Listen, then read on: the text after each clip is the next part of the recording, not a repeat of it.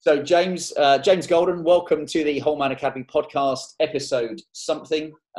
We're racing through the podcast episodes now so quickly that I've kind of lost track of at what point they'll be released. So first question is, how are you today? How am I today, Anthony? Well, it's Friday and we are in the midst of, as you know, a lockdown in our normal lives. So head spinning a little bit after this week. We're adapting to our new sort of regime and routine in life. So I'm okay. We've survived, and we will. This will make us stronger in the long run. So yes, there's very different to my normal routine of life. Well, I know we messaged each other briefly before we started recording, and you'd said you had a bottle of wine in the fridge ready for this evening. So for people that don't know, you've got 4 kids. I've got 2, but you've got 4, so you've done better than me there. But it is tough at the moment because everybody's stuck indoors. So how is it for you? Well, I try and see the positive from any challenging and negative situation. And from my perspective, I'm getting more family time. It's out of the norm. We're not on holiday. We're not sort of taking some volunteer time off. This is kind of, just come at us at an angle we didn't expect. So we're adapting to it and we're just finding a way, but we're having fun. We're just trying to keep the children entertained. Thankfully, the sun has come out to help us out this week. Yeah. So that's made life easier. And living in the country now, we can actually get out into the countryside and just get a bit of fresh air. No, we are lucky. But trying to keep to some sort of routine has been the challenge, because we're quite routine as a family. I'm very routine as a person, and that's been the challenges. So the utmost respect to school teachers, because I have no idea how they can routine with little people. It's not easy. Well, we're going to come back to being a dad as a topic a little bit later. But you're on here mainly to talk about your role working in fitness.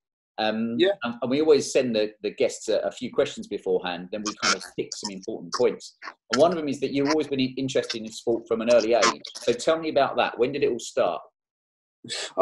Well, for me, I guess I just grew up with a sporty family. So it was kind of then encouraged from my parents that sport was kind of ingrained into me, really. So I just had a huge kind of energy and I guess support from family towards sport. So, and thankfully, I was always I just wanted to play sport all the time.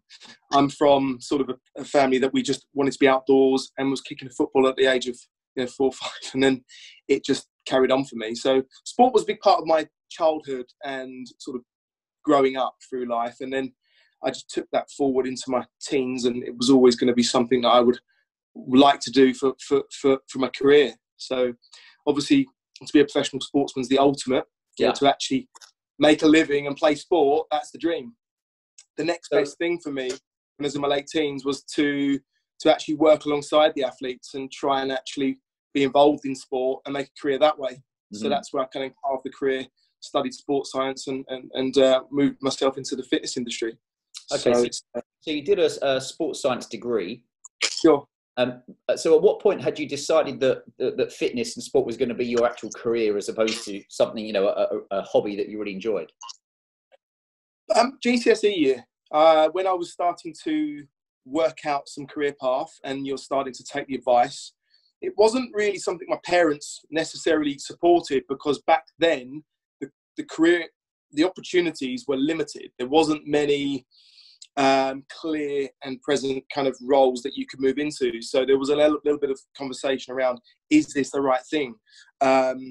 So I sort of researched, and sports science was starting to become quite, say, a course to do that could move you into working professional sports clubs, working with athletes. And that was kind of my passion. That's what I wanted to do at quite an early age. So probably at the age of 15, 16. Was where I started to see opportunities there, and started to actually, that's where I would like to sort of move in that direction, see if I can make it work. And you said that, let's say, being a professional sportsman is for a lot of us was the dream. Of course. If you could have been a professional sportsman, what would you have been? I have to say, football player is always the dream, isn't it, for young kids growing up? I think also for me, I probably played most competitively tennis. Right. So tennis was probably one of the sports that I could have probably excelled in, but very difficult to do, and a very, very small, finer, small amount of people do crack it. Yeah. So yeah, I played every sport from cricket, athletics, football, and tennis were my main sports. But I have to say, scoring a goal in front of 30,000 people would be a dream. for my sort of childhood club QPR, that was my dream growing up, really. Yeah. I spoke to Ben Nunn, who's a professional footballer, on Tuesday. Yes. And I mean, he's a defender, but he said that feeling of playing in front of even if it's a few thousand people, up to a lot. I think for me, the most I played in front of was about 1,000 people, and that was at the Valley. And even then, just with 1,000, it sounded great. So you can only imagine what it's like if there's, when you're talking 50, 60,000 people. And what football team do you support? Well, Queen's Park Rangers, and it's a family thing for us. Okay. So it's been one of those things where there was no choice. So literally, we're all of our family from West London, and QPR was the team of choice, and all of us, cousins, uncle, so all of us are big QPR supporters, and we were season ticket holders, and used to go to a lot of the games when I was younger. Do you get along now? Not so much. Since moving to the Cotswolds, we're further away, and life gets in the way a little bit on a Saturday afternoon at 3 o'clock. Not the opportunities that I used to have. Yeah. So now with family, attending football matches, very few and far between. So I haven't seen them this season. I did go to a couple of games last year. Now Woody's going to be 4 in the summer, so he's getting closer. So maybe in the next 2 or 3 years, when he gets to a point, and if he gets interested in football, he'll be a super hoop as well. So I'll maybe we'll start going again. So poor old Woody, you've got no choice. Like it or not, that's it, mate. Well, from there, I know you spent, roughly 20 years in health and fitness, which I know people, especially you might sound young, but obviously you and I only look in our late 20s, wise, mature, but still youthful. Yes. So for your 20 years in the health and fitness industry, I know we said about, different fads come along. Sure. What's your thoughts on that, and how are you seeing at the moment with the different fads of even the dieting as well as the fitness? Mm-hmm. I've kind of seen 20 years of change, really. So when I first got into fitness, there wasn't so many opportunities. I mean, health clubs have always been there. They're leisure centres, and then you've got the kind of the variations of different health clubs where David Lloyd created more of a rackets theme, and then you've had sort of the various sort of members clubs like Fitness First and Holmes Place start to evolve themselves in the UK. So there's been different trends within those, and I've just seen lots of variation of group fitness concepts, lots of variations of approaches. Now at this moment in time, we're very much into those kind of virtual classes as well. The Peloton has really taken off and become hugely popular. Certain things I've seen come and go, not last much more than 6 months, 12 months. The one big thing that I got involved with in the early days was spinning. Right back in the late 90s, early 2000s. And that was something that was actually there wasn't a lot of confidence, I think, in actually how this was going to, did it have shelf life? Was it still going to be around in 3 or 4 years' time? And I was actually part of what's called the Johnny G squad that was sort of launching it in the UK. And we started off at Holmes Place. And they were the first to kind of take it on board, and it was literally just a little boombox and 7 bikes in the corner of the gym, and it was like instructor will get 7 people on the bikes and just perform a group fitness cycling class to music. Yeah. So we were kind of involved in that, and people were just looking at it going, this is just not going to work. Mm. This is not going to take off. Cycling to music, you can't. There's only so much a bike can do.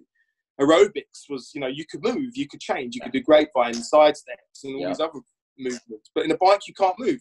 This is not going to take off. But it did gradually. You started to feel this momentum, and then classes become 10, then they become 12. Then Fitness First took it, Right. Then it was starting to roll out across these groups of health clubs, and then it became, I'd say, the biggest thing that hit the group fitness timetable for many years, and it's still there today. And now you've got boutique studios that just offer spinning, and they pack them out. So in 20 years, spinning has been the biggest thing that I've seen come into the industry, and it's here to stay. And it's evolved in so many different avenues, i.e. I mentioned Peloton, and there's different other virtual forms of cycling classes. Big for business. those who don't know what Peloton is, in a dummy's guide to Peloton. Well, it basically brings a spin class into your home environment.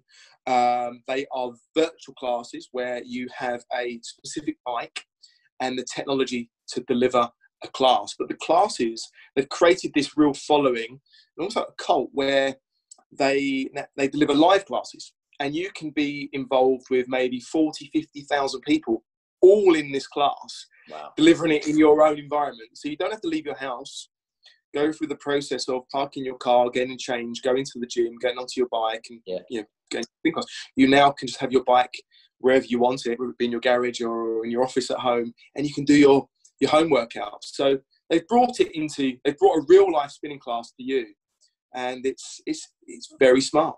Good timing when you're about to be self-isolating. Their sales, I'd imagine, last 2 or 3 weeks have ramped up quite some. So it's probably been quite good for them. So for you yourself, would you be if you had to do a class, or if you could only do one class for the rest of your life, would it be spin or would it be circuits? Well, I've come away from the sort of group fitness. I was a master trainer in group fitness for quite a few years in my early days. Too old for it now. I still write some group fitness concepts and create some classes for different clubs. But HIIT training for me is always, that's 100 years, proven concept. Bring the heart rate up and recover. Yep. Bring the heart rate up and recover. And you can change that in various ways. You can get very interested. And you've seen lots of HIIT concepts now be created over the last sort of 3, 4, 5 years with different styles, using classes or straightforward body weight, and F45 and Digmia too, that are quite popular in London at the moment and surrounding areas. So for me, HIIT can be so versatile, and you can create what suits you. So you create different forms of intervals, and you can select the movement, the exercises that are specific to you as a person, because ultimately my philosophy has always been there's never one size fits all approach. So we can't just go into one group fitness class and expect it to service everybody, because some of them are just too aggressive and high intensity for certain people. But the whole idea of HIIT is you work your heart rate up, you drop it down. You can make it as intense as you like. So I think HIIT training is always the one that's going to be a winner for me. I guess also it's, as you say, you don't necessarily have to have loads of equipment. You don't need loads of space, and you don't need a load of time. Correct. That's right. And there's no set parameters on, like you say, time. We can get away with a good, effective 20-minute, 30-minute interval-based workout. That's very simple. We can do it at home.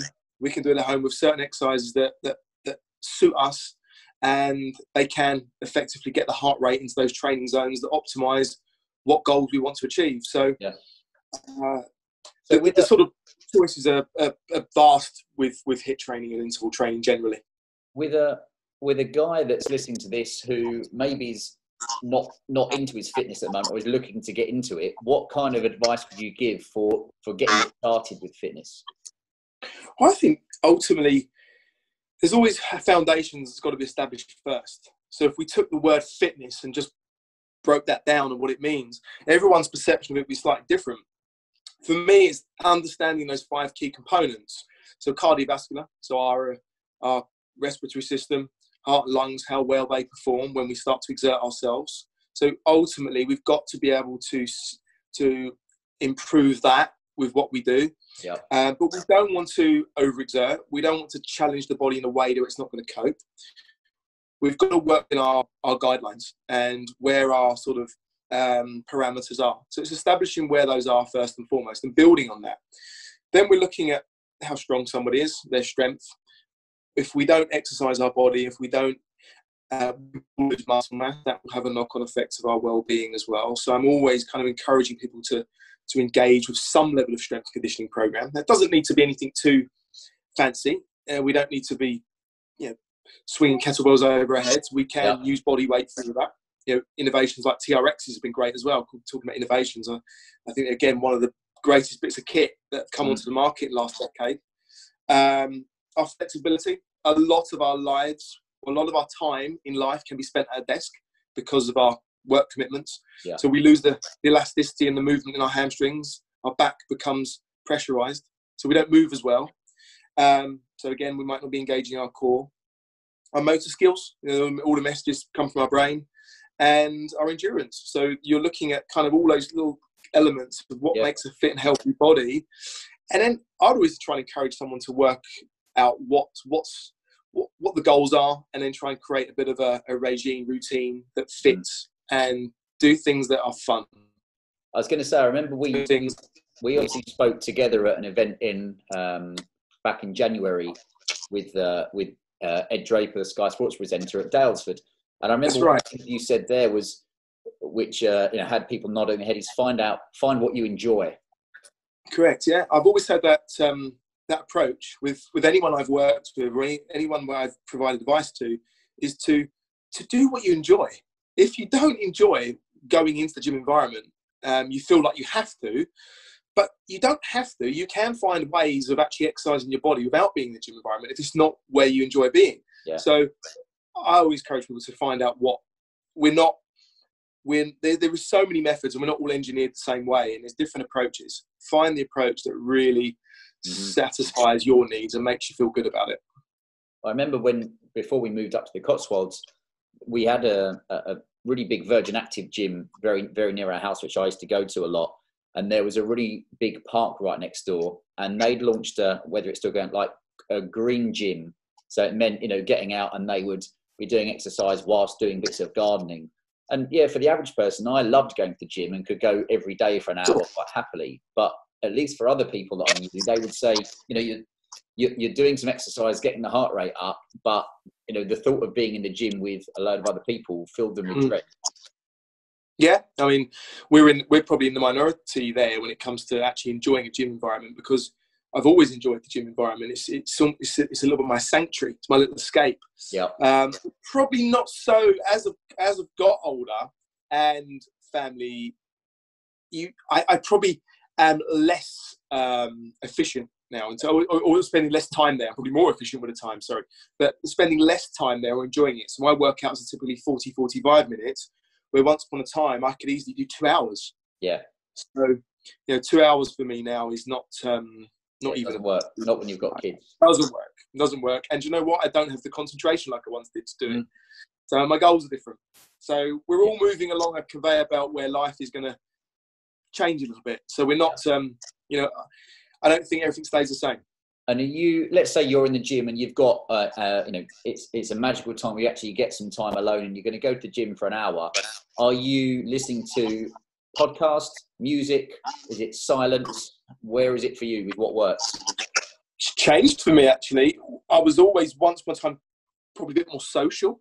Yeah. And headphones I always found sort of a bit antisocial. So, and I think now, because my workouts are quite sharp and I just like to get them done, I often have my headphones on. I use the time, I almost doubled the time up and try and maximize it.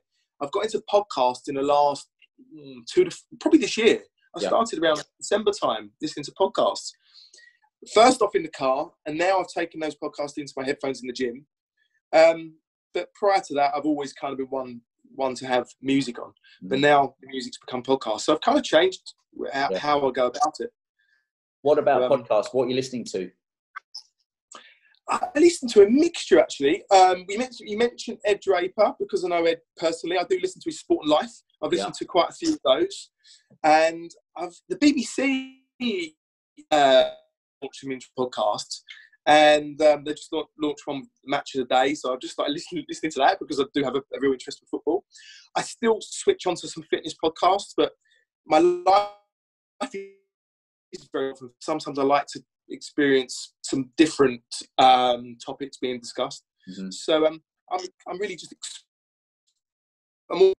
So, but the BBC have got one at the moment. I'm listening to it. It's called Manhunt. So it's totally off the beaten track. It's called Manhunt, and it's like a detective. He used to he was a, I don't say he's a public figure, but he was on a TV show. It was called Hunted. I never watched it. Right. I heard it advertised on BBC, and essentially the guy's trying to work. There's a guy that's been on the run for 15 years, and he's trying to track him down personally. He's a retired detective. Very interesting. So I'm episode 8 of 10 at the moment. So that's it's funny, isn't it, though, what you can, on podcasts now, there's such a random selection that, everyone can find a little podcast that covers a niche that maybe other people won't find interesting. I actually saw that advertised today because there's so many podcasts coming out. Well, the one I was thinking. If you were listening to music, what kind of music would you be listening to in the gym? I'm old school, Anthony. I'm still stuck in the late 90s, early 2000s, mate. So I'm always reminiscing. I like, as you sort of like, you do get older. My kids listen to something, and I just stick to my kind of R&B and my garage from back in the day. Yeah. So it's still there with me. I'm still kind of like in those days, in those party modes. Whatever works for you. So, now, it's. I remember you consulted for the government on fitness. So, what did that entail for you? That was a really interesting time because I was based in London. I was looking after some private clients, and I was involved in the sort of, if you like, let's say the explosion of spinning into the UK. But it was starting to really take off, and I was a master trainer for the concept of spinning, and I used to teach it at shows. And then I actually took a job role that was directly working for the government. So it was based at the Treasury. They'd converted the part of the Cabinet Office and part of the Treasury into a very nice kind of fitness club within. And they needed consultants to work within it. And so those that took a job role there. And then we started to actually work directly with sort of the health and so the health department on our approach to fitness. So we used to have regular meetings about how we can help the population, how we can inspire, and our ideas. And it was fun. I had 2 years, sort of, if you like, working directly with their fitness club, and they just serviced the civils. And there was a few thousand of them that worked within the Treasury, and I had the sort of pleasure of working with some Ps personally, as in their sort of fitness trainer. So it was fun. It was a good couple of years there. It taught me a lot, met some interesting people, and it was a really interesting time in my fitness career. I guess it's good stepping stone. And then was it that you moved on to working with professional athletes? I did some work with one particular athlete personally. That was alongside that job role. Right. Actually. Okay. And then my vision was always to create my own. I sort of always had this kind of desire to do my own gig, really. And then I left that job role because I then started to explore options on actually creating a little fitness club of my own. So I wanted to create something that was a little bit like a small sports science clinic, but it helped people achieve their goals. Yeah. So the name of the club was called Target, and I wanted people to achieve their targets at the club that I set up. So I started then to work on that business plan. Well, I really started to work on it, and by that time I'd reached a point where I was pitching for investment. So I was one of the first to qualify for what was called back then it was called a small firm loans guarantee. So it became the enterprise finance loan guarantees. It was an entrepreneur's scheme to raise money for business ideas. Yeah. So I wanted to create something small, a very kind of concept-based fitness club that helped people to achieve their objectives. So we looked after people individually. We worked on small numbers, and we offered everything. It was like a one-stop shop where we had a small yoga studio. It had that private training area. We had a physio clinic. We had another area where we delivered group fitness classes like HIIT and some other strength conditioning classes as well. So I opened that club in 2010, Right. So it was a very sort of challenging time, because I was setting up a business then. I'm changing from what I'd always done to actually going into running a business. So I took some private investment. I'd invested money of my own, and I had a bank loan that supported me, and we got it off the ground. Yeah. And we opened it. So what was it like going from being an employee to suddenly kind of trying to run your own business? Yeah. I mean, I guess I didn't really look in the rearview mirror much. It was all about learning. I had a mentor that supported me with opening the club. So I had someone I felt kind of quite, I felt I had good guidance, and I wasn't going into it blind. I knew it was going to be challenging, but it was much more challenging than I could have imagined, because you're learning new things. Right. You're not naturally educated that way, so you're learning the hard way sometimes with making decisions, and they're not always the right decisions in hindsight, and you learn from those mistakes. And you're starting to employ people, and you're managing people in a different way, because I'd managed a health club in London prior to this as well, so I'd had management experience. But it's very different when you're running your own business, and you're starting to build a team. Yeah. And you're wearing multiple hats all the time. So I'm the fitness trainer there. I'm essentially now kind of the managing director of the company, and I'm building this business that's starting to move in a way that it's like a treadmill that you're turning on at 18 kilometers an hour. Yeah. And it's constant. You can't really switch it down. So yeah, we learned a lot from the experience, where we extended the club further. We had good times. We had some brilliant staff, and we had lots of challenges on the way, like any business. You have to pivot. Like now, businesses having to pivot in a way they never would have anticipated. I absolutely really feel for a lot of the small businesses out there, because it's so tough at this moment in time. So yeah, I'd best part of 8 years in owning a fitness club. So learned a hell of a lot from it. From what you've learned, if a guy's thinking of starting and it doesn't really matter what small business, but maybe let's just say let's pick the fitness industry. What kind of advice would you give a guy who's going into the fitness industry? I think trust yourself. Make decisions and based on you really believing in yourself. Yeah. It's tough. It is not something you can go into and just fully expect to get everything right.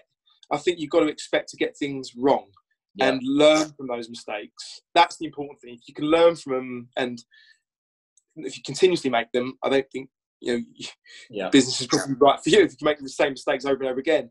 So, but I think you're going into it knowing that this is going to be challenging in a way that you're out of your comfort zone.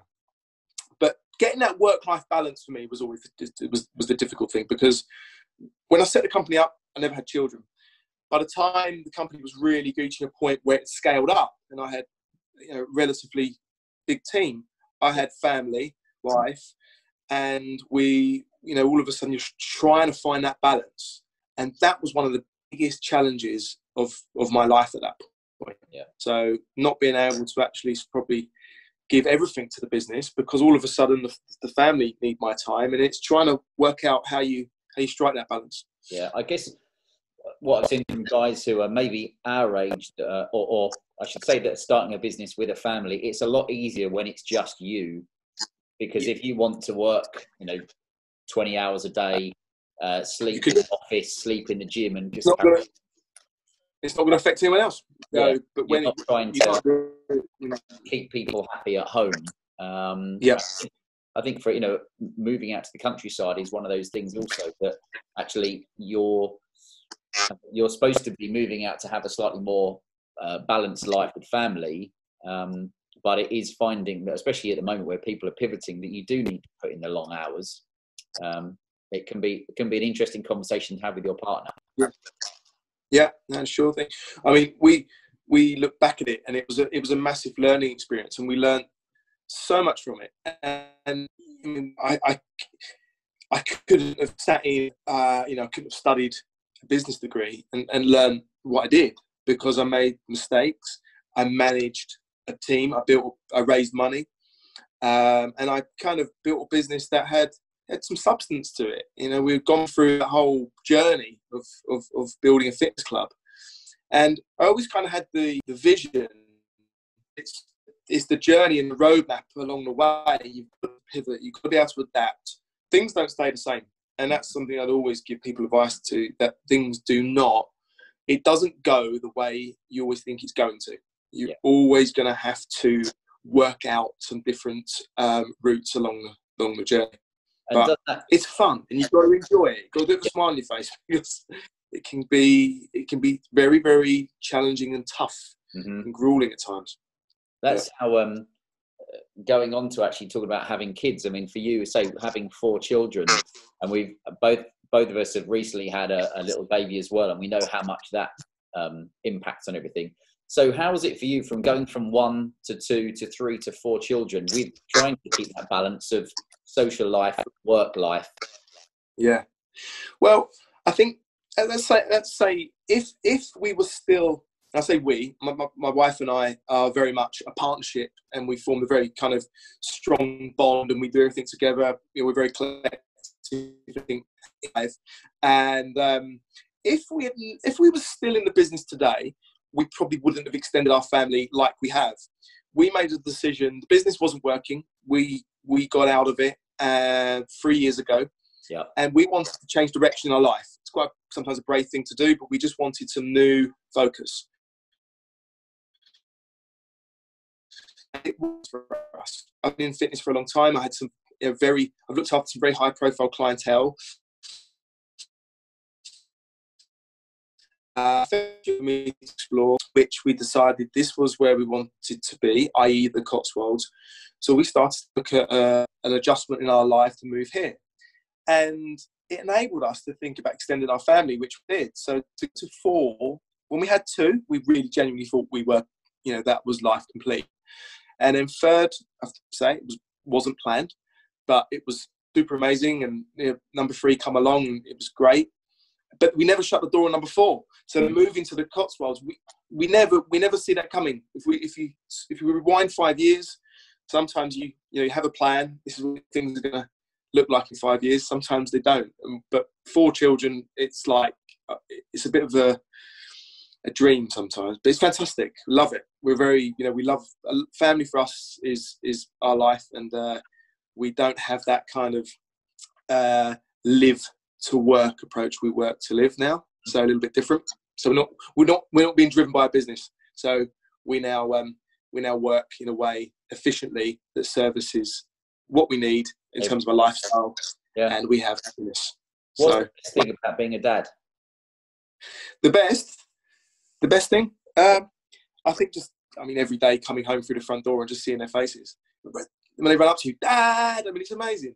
Yeah. And just seeing them grow and develop. And all of my energy and time now is dedicated to seeing those guys prosper. And I want them to be, that I want them to fulfill their dreams in life. And that's my role in life now. I want them to be the best versions of them. It's a bit cliche, and I just want to support those guys. I think we've got, Sophie and I very much, like I mentioned before, we do everything, decision-making as a partnership. And the children are very much just everything in our life. So, well, on having everything about being a father is challenges. Of course, you need a little bit of breathing space from time to time, just to feel like a human and feel like an adult. Yeah. Whether it's just date night or whether it's just you and I go down the pub for a beer, you need that time. So let's talk about that then. As having again, a busy career and 4 kids and a partner. How would you, for guys, even if they haven't got kids, but especially those that have, what advice would you give for them to keep a good relationship going when you've got a lot of other stuff to deal with? I love it's teamwork and making sure that you guys are, as a family, are very much on the same page with decisions, and you share the same visions. We like to do things together as a family. We do, we do everything where we can as a family. Yes, we like to get our little escapes. I think having those little escapes, i.e. Sophie and I have a date night once a month. Not at the moment, probably not for the next couple of months. We're desperately going to need it by the time we get through this time in our life. And we just make sure that we have time for each other. You know, we do things together, and I think that's important. You create a partnership when you sort of come together, and when you have children, I think it's making sure that you kind of share the same values and you install just getting the basics right. You know, lots of love and laughter in our house. That's important for me. That's all you need, and cash. So how did you meet Sophie? How did we meet? So we met at a friend's party. So we were attending a friend. Well, I say Sophie was friends of a friend that was invited to the party. My best friend was having a bit of a gathering for a party, and when we met each other, and we had a brief conversation, didn't go much further than that, and then subsequently she actually stalked me on Facebook, Anthony. So she admitted it. she tracked me down on Facebook, and she started messaging me. So therefore, she started to. Yeah. She made the first moves, and then that was it. We met up, and then Sorry, Mr. Anthony, say again. Consider getting any kind of restraining order. Yeah, I know. Look, he was a stranger. I looked at the profile picture. So that's the girl I was talking to at my mate's party. Right. So where was she coming from here? Anyway, it was literally. Honestly, we went out first date, and she said she wasn't sure about me first time round. I was pretty sure. Went out for a second date, and the rest is history. And we've been together ever since, and we are best mates, and we do everything together. Well, since then, you've obviously, as I say, you've moved up to the Cotswolds, which is a big change for the whole family, and now working at Dalesford. So tell us about Dalesford and kind of your role there. Well, Dalesford's always been sort of our little escape. When we had our business, we always used to come to the Cotswolds for our little retreat. Weekends, we used to do little breaks here, 4 or 5 days, and Dalesford was always our kind of little go-to. You know, we used to go there for brunch in the morning, and we've seen it kind of evolve over the last 10 years. Yeah, it's grown a lot, hasn't it? Yeah, and we moved to the Cotswolds to explore new opportunities. I was still commuting, of course, in London. I've got a lot of I consult for projects in London. I look after some clients in London, so I was always had the mindset I would be commuting. I was staying a couple of nights a week. I was spa director at Dalesford, and I wanted to kind of create a presence here and sort of build my sort of fitness services in the area. And I had a conversation with a spa director, and they're looking to expand. I can't tell you too much on this podcast about where the project's going, but they are expanding as they've been doing over the last sort of decade. And they've brought me in as the fitness consultant there. So I have my own studio, and I've created a fitness service that I didn't have. So I started there, and we started to offer a health and a fitness training service. Yeah. So the hay barn, which is at the back of the actual farm and the restaurants, it's the most beautiful spa environment where it's got 2 yoga studios, and it's got a Pilates studio, but there's also another private studio. So I've basically taken over. So I now run this fitness service, this private studio on the first floor, and it's worked very well. It was almost a suck it and see if there's an uptake. A year on, I have a waiting list for my services there. It's all gone very well. I'm now starting to transition from my work commitments in London, and I'm working very much 70% of my working week at Dalesford. Yeah. So we explored the opportunity, and it's worked out for both of us. So I'm very pleased with that's gone. And you've got an app as well, which I know you allow some of your clients to access. So how does that work? That's right. So I have a private app that I've created. I mean, it's nothing too just so you know, I'm moving around here. So I'm just plugging my device in because, as you know, if the iPhone gets a lot of activity, the battery starts to. Yep. Okay, go back on. So I look after just a handful of clients, and I deliver a premium coach service, I call it, and it essentially just connects us together. So what it does, it gives the opportunity, or me the opportunity, to help their lifestyle, i.e. through the nutrition, and just giving them the the support and the guidance with that day to day. So if you're training, if you are a fitness trainer that's training someone once or twice a week, we all know it's how that person is going to live their life around it. You know, if they have 160 odd hours in the week, to maximize that time spent, you know, in the gym or whatever they may be doing towards their goals. So I've basically got an app where it allows us to have a platform where I can service them outside of the training sessions. Sure. So it just gives the service a little bit more of an air of my time, and a little bit more sort of, I think, where someone needs that advice and guidance. So it's not just here's a training session, well done, I'll see you next week. You know, I'll train people on not just on a regular basis, but I'll try and give them as much support and guidance with regards to their nutrition and their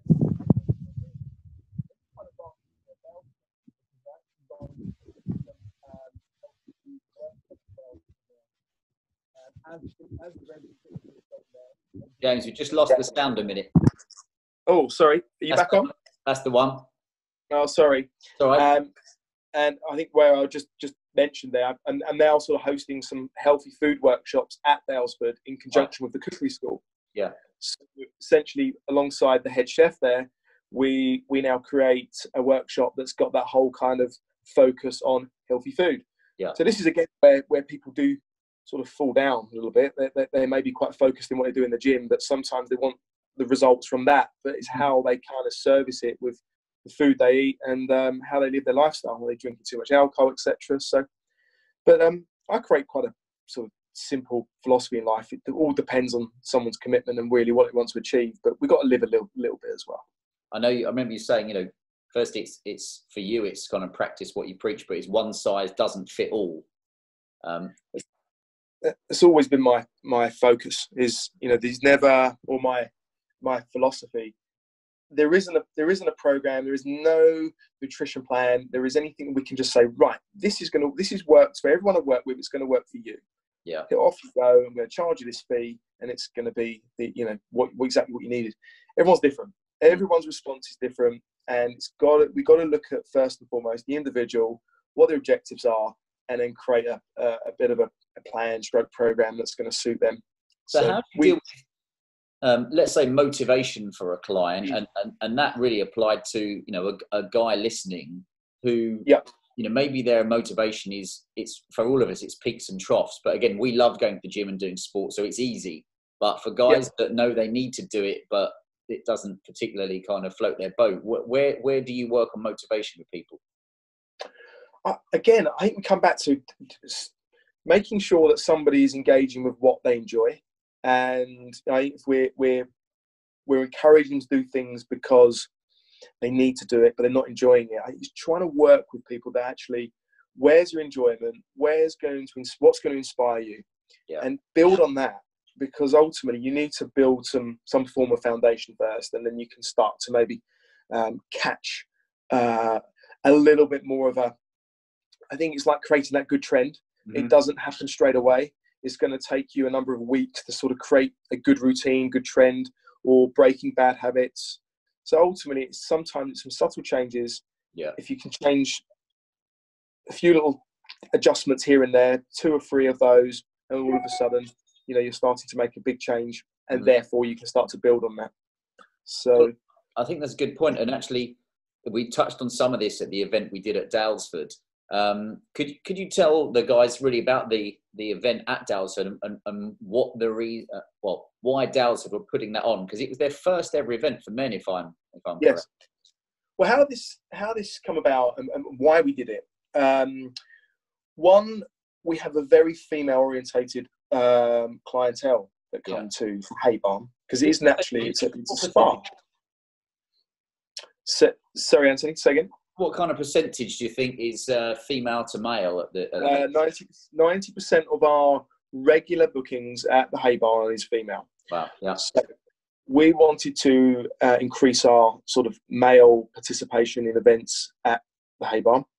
So I was asked by the events team there, do I think there's an opportunity for us to deliver a male-only event? So I kind of pondered it. I thought, okay, well, we have a female audience where we can actually encourage them to invite their husbands along. I said, okay, I know a few people that might be interested in supporting me. Yeah. I.e., one being you. So you've had brilliant, you've got now experience, and you're creating something brilliant in the Whole Man Academy. So that's where I approached you to support it. And then it was a case of getting a date secure and starting to build a bit of content. So we went with the sort of the theme of how to take control. Yeah. I felt we were going to do something that was interesting without making it too. There's a lot of stigma around that whole kind of, mental health, etc.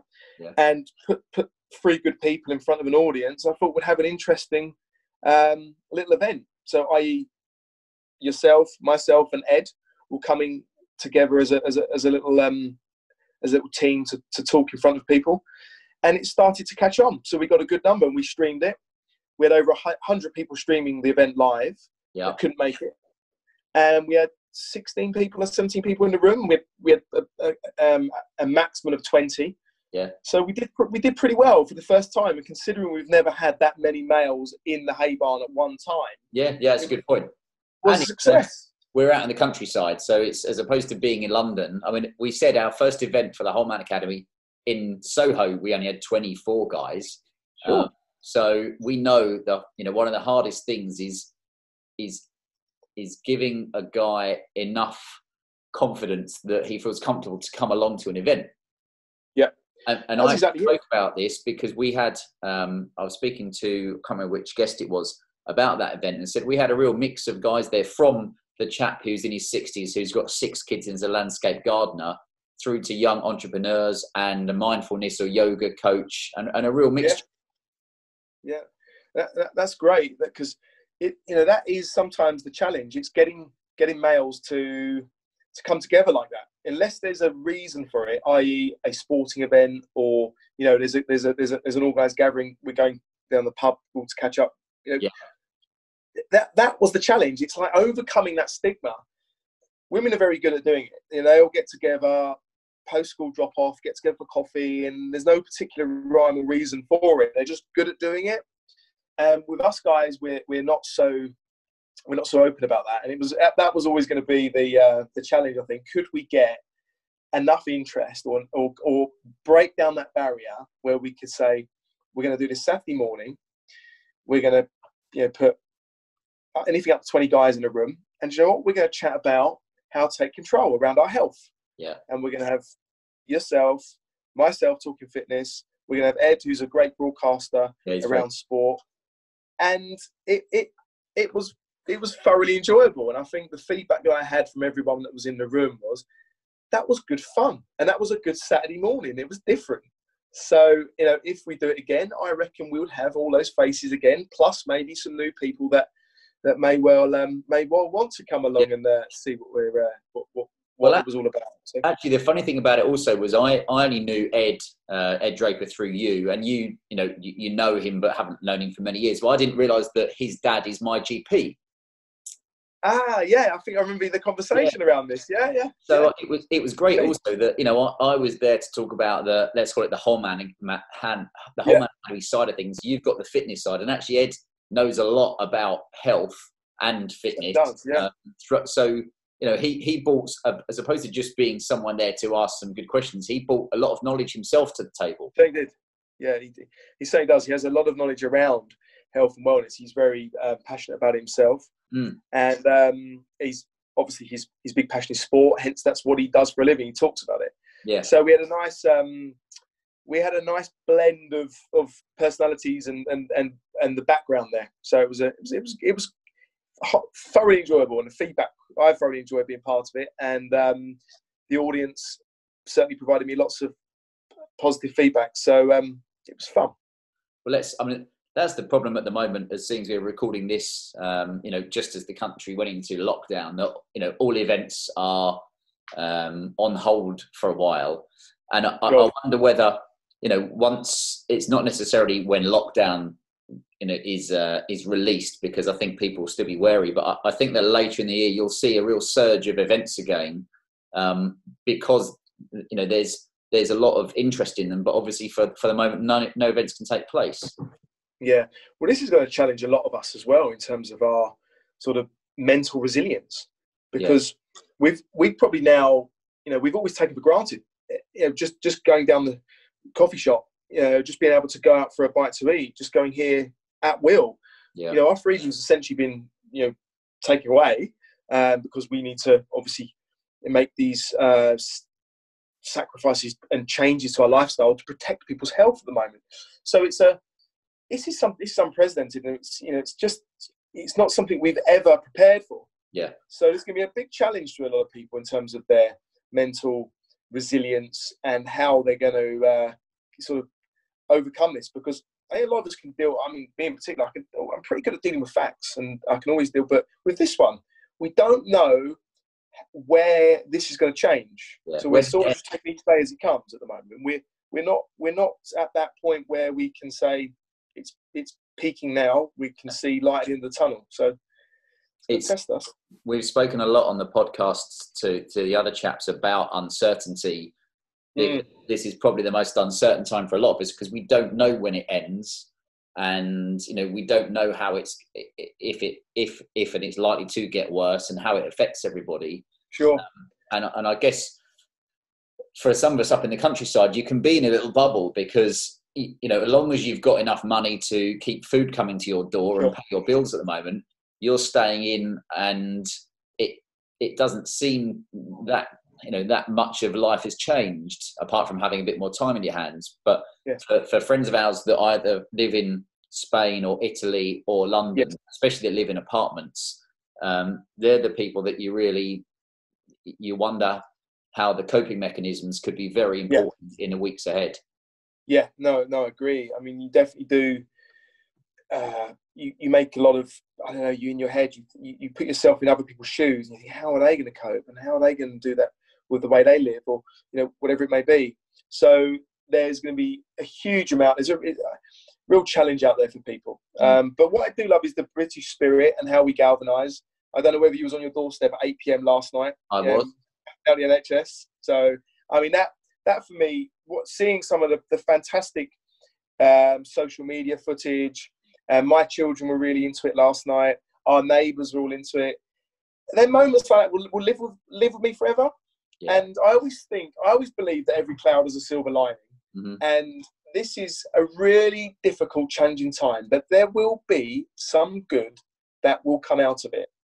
Whether it be that we're just pushing the reset button on where we was in that hamster wheel of life at that point, whether we can just kind of recalibrate ourselves.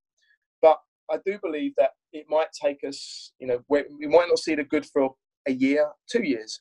Yeah. But there's a reason for all of this, and it's going to really test us. But we'll, as human beings, and our British spirit will be stronger for it.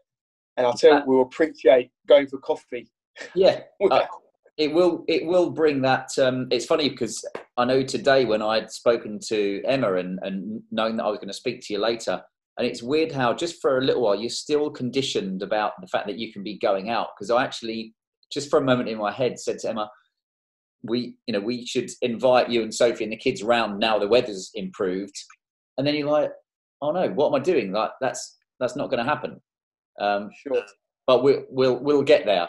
Which leads me on to the last question, which we like to give people, which is, what advice would you give to a guy who's looking to do life better? Okay, so what advice would I give someone who's going to want to do life better? About just try and live your dream.